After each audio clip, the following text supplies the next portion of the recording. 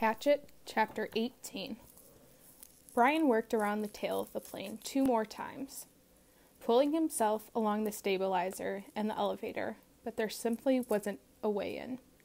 Stupid, he thought. I was stupid to think I could just come out here and get inside the plane. Nothing is that easy. Not out here. Not in this place. Nothing is easy. He slammed his fist against the body of the plane, and to his complete surprise, the aluminum cover gave easily under his blow. He hit it again, and once more, it bent and gave, and he found that even when he didn't strike it, but just pushed it, it still moved. It was really, he thought, very thin aluminum skin over a kind of skeleton, and if it gave that easily, he might be able to force his way through. The hatchet. He might be able to cut or hack with the hatchet. He reached to his belt and pulled the hatchet out, picked a place where the aluminum gave to his push, and took an experimental swing at it. The hatchet cut through the aluminum as if it were soft cheese. He couldn't believe it. 3 more hacks and he had a triangular hole the size of his hand, and he could see 4 cables that he guessed were the control cables going back to the tail, and he hit the skin of the plane with a frenzied series of hacks to make a still larger opening. And he was bending a piece of aluminum away from 2 aluminum braces of some kind when he dropped the hatchet and went straight down past his legs. He felt it bump his foot and then go down into the water, and for a second he couldn't understand that he had done it. For all this time, all the living and fighting, the hatchet had been everything. He had always worn it. Without the hatchet, he had nothing. No fire, no tools, no weapons. He was nothing. The hatchet had been him. And he dropped it. "Ugh!" He yelled it, choked on it, a snarled cry of rage at his own carelessness. The hole in the plane was still too small to use for anything, and now he didn't have a tool. "That was kind of a thing I would have done before," he said to the lake, to the sky, to the trees. "When I came here, I would have done that. Not now, not now." Yet he had, and he hung on the raft for a moment and felt sorry for himself, for his own stupidity. But as before, the self-pity didn't help, and he knew that he only had one course of action. He had to get the hatchet back. He had to dive and get it back. But how deep was it? In the deep end of the gym pool at school, he had no trouble getting to the bottom. And that was, he was pretty sure, about 11 feet. Here it was impossible to know the exact depth. The front end of the plane, anchored by the weight of the engine, was obviously on the bottom, but it came back up at an angle, so the water wasn't as deep as the plane was long. He pulled himself out of the water so his chest could expand, took 2 deep breaths, and swiveled and dove, pulling his arms and kicking off the raft bottom with his feet. His first thrust took him down a good 8 feet, but the visibility was only 5 feet beyond that, and he could not see the bottom yet. He clawed down 6 or 7 feet. The pressure was pushing his ears until he held his nose and popped them, and just as he ran out of breath, he headed back up. He thought he saw the bottom, still 4 feet below his dive. He exploded out of the surface, bumping his head on the side of the elevator when he came up, and took air like a whale, pushing the stale air out until he wheezed, taking new in. He would have to get deeper yet, and still have time to search while he was down there. Stupid, he thought, once more, cursing himself, just dumb. He pulled air again and again, pushing his chest out until he could not possibly get any more capacity. Then took 1 more deep lungful, wheeled, and dove again. This time he made an arrow out of his arms and used his legs to push off the bottom of the raft, all he had in his legs, to spring snap and propel him down. As soon as he felt himself slowing a bit, he started raking back with his arms at his sides, like paddles, and thrusting with his legs like a frog. And this time he was so successful that he ran his face into the bottom of the mud. He shook his head to clear his eyes and looked around. The plane disappeared out and down in front of him. He thought he could see the windows, and that made him think again of the pilot sitting inside, and he forced his thoughts from it. But he could see no hatchet. bad air triggers were starting to go off in his brain, and he knew he was limited to seconds now. But he held for a moment and tried moving out of it. Just as he ran out of air, knew that he was going to have to blow soon, he saw the handle sticking out of the mud. He made one grab, missed, reached again, and felt his fingers close to the rubber. He clutched it, and in one motion slammed his feet down into the mud and powered himself up.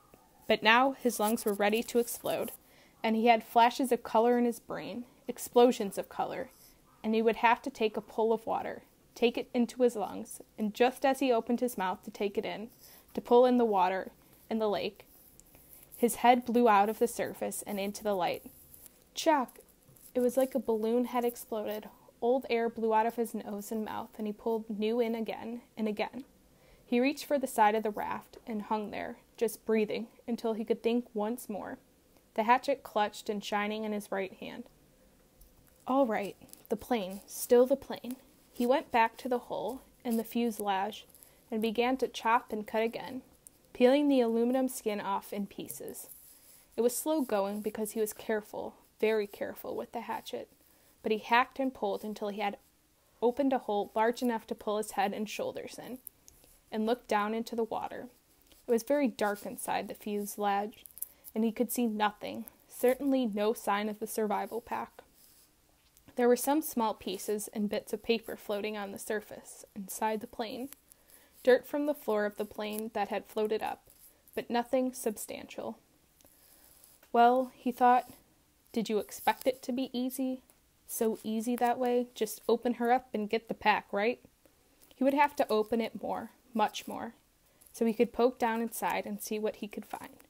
The survival pack had been a zippered nylon bag, or perhaps canvas of some kind. He had thought it had been red. Or was it gray? Well, that didn't matter. It must have been moved when the plane crashed, and it might be jammed down under something else. He started chopping again, cutting the aluminum away in small triangles, putting each one on the raft as he chopped. He could never throw anything away, he thought, because they might be useful later. Bits of metals, fish arrowheads or lures maybe. And when he finally finished again and had cleaned away the whole side and top of the fuselage that stuck out of the water, had cut down into the water as far as he could reach, and had a hole almost as big as he was, except that it was crossed and crisscrossed with aluminum. Or it might be steel, he couldn't tell. Braces and formers and cables. It was an awful tangled mess, but after chopping some braces away, there was room for him to wiggle through and get inside. He held back for a moment, uncomfortable with the thought of getting inside the plane. What if the tail settled back into the bottom, and he got caught and couldn't get out? It was a horrible thought. But then he reconsidered. The thing had been up now for 2 days, plus a bit, and he had been hammering and climbing on it, and it hadn't gone back down. It seemed pretty solid. He eeled in through the cables and formers, wiggling and pulling until he was inside the tail, with his head clear of the surface of the water, and his legs down on the angled floor. When he was ready, he took a deep breath and pushed down along the floor with his legs, feeling for some kind of fabric or cloth, anything. With his bare feet, he touched nothing but the floor plates.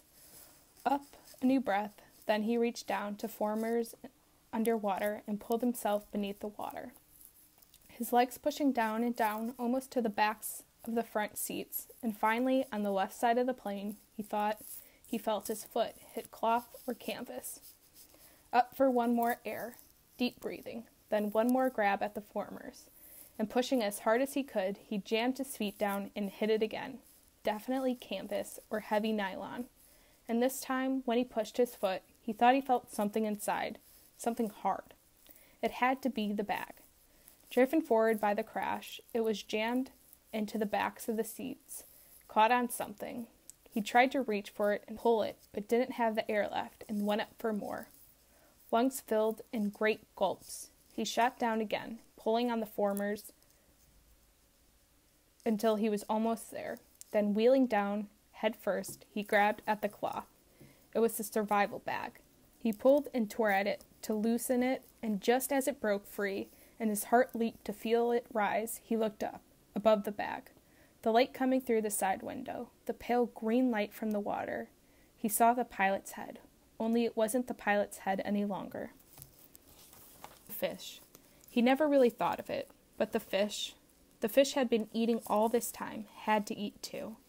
They had been at the pilot all this time, almost 2 months, nibbling and chewing, and all that remained was a not quite clean skull, and when he looked up, it wobbled loosely. Too much, too much. His mind screamed in horror, and he slammed back and was sick in the water, sick so that he choked on it and tried to breathe water, and could have ended there, ended with the pilot where it almost ended when they first arrived, except that his legs jerked. It was instinctive. Fear more than anything else, fear of what he had seen. But they jerked and pushed, and he was headed up when they jerked, and he shot to the surface, still inside the birdcage of formers and cables. His head slammed into a bracket as he cleared, and he reached up to grab it. It was free, in the air, hanging up in the tail. He hung that way for several minutes, choking and gasping for air, fighting to clear the picture of the pilot from his mind. It went slowly. He knew it would never completely leave. But he looked to the shore, and there were trees and birds. The sun was getting low, and the golden over his shelter, and when he stopped coughing, he could hear the gentle sounds of the evening, the peace sounds, the bird sounds, and the breeze in the trees. Peace finally came to him, and he settled his breathing. He was still a long way from being finished. He had a lot of work to do. The bag was floating next to him, but he had to get it out of the plane and onto the raft, then back to shore. He wiggled out through the formers. It seemed harder than when he came in, and pulled the raft around. The bag fought him. It was almost as if it didn't want to leave the plane. He pulled and jerked, and it still wouldn't fit, and at last he had to change the shape of it, rearranging what was inside by pushing and pulling the sides until he had narrowed it and made it longer. Even when it finally came, it was difficult, and he had to pull first at one side, then another, an inch at a time, squeezing it through. All of this took some time, and when he finally got the bag out and tied it on top of the raft, it was nearly dark. He was bone-tired from working in the water all day, chilled deep, and he still had to push the raft to shore. Many times he thought he would not make it. With the added weight of the bag, which seemed to get heavier by the foot, coupled with the fact that he was getting weaker all the time, the raft seemed to barely move. He kicked and pulled and pushed, taking the shortest way straight back to shore, hanging to rest many times, then surging again and again. It seemed to take forever, and when at last his feet hit the bottom, and he could push against the mud and slide the raft into the shore weeds to bump against the bank, he was so weak he couldn't stand, had to crawl. So tired he didn't even notice the mosquitoes that tore into him like a gray, angry cloud. He had done it. That's all he could think now. He had done it. He turned and sat on the bank with his legs in the water and pulled the bag ashore and began the long drag. He couldn't lift it. Back down the shoreline to his shelter. 2 hours, almost 3, he dragged and stumbled in the dark, brushing the mosquitoes away, sometimes on his feet, more often on his knees.